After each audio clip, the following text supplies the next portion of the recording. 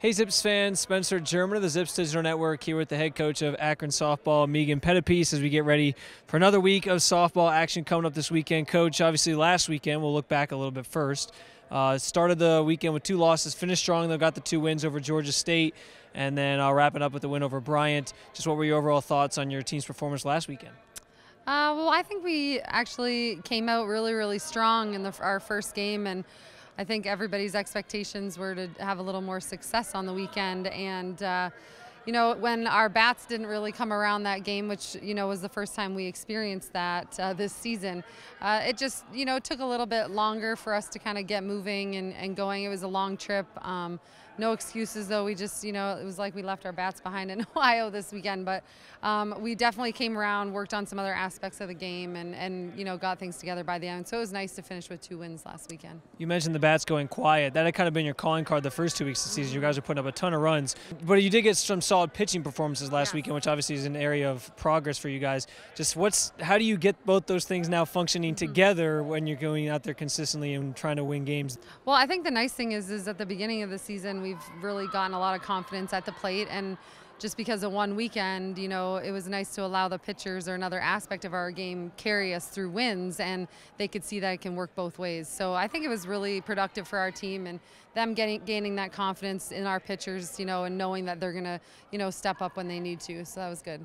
How valuable is it this early in the season when you have these non-conference games, these non-conference tournaments, where you can sort of have some time to figure out what your identity is and sort of where your areas of improvement are, and just sort of bring things along as they come?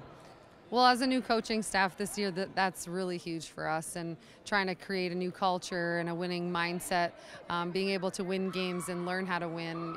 So the preseason is really important for us this year because we're setting a big foundation for what we're moving forward with. So hopefully the girls are taking all the little things on both ends of the game and taking it with them into conference. And then from an off-the-field standpoint, how important are these tournaments just from a chemistry standpoint, where your team gets to sort of build some chemistry, build that camaraderie, go on these long trips together, long bus rides, but I'm sure they have some fun in the process as well. Oh yeah, well, they definitely have fun, and we have these long trips, and it's neat to see the girls coming out of their shells a little bit, getting more involved with some of the other players on the team, and as a team, I think it does wonders. Those are like the memories that you have forever as well, and so it's part of the experience of being a Division I athlete and traveling. So I think they're definitely getting the most out of it, and they're having fun. So even when we're getting back late at night, they're all still smiling and having a good time. That's good. And obviously you got another long trip coming up. You guys are going to Florida for the Jacksonville North Florida tournament. You got Stony Brook, Jacksonville University, University of North Florida, and Purdue all playing in that one. Not necessarily asking for a scouting report on them, but what are you looking for more so from your team progress-wise this weekend against those teams? Well, I think that this weekend would be a good weekend to really focus on putting all the pieces together.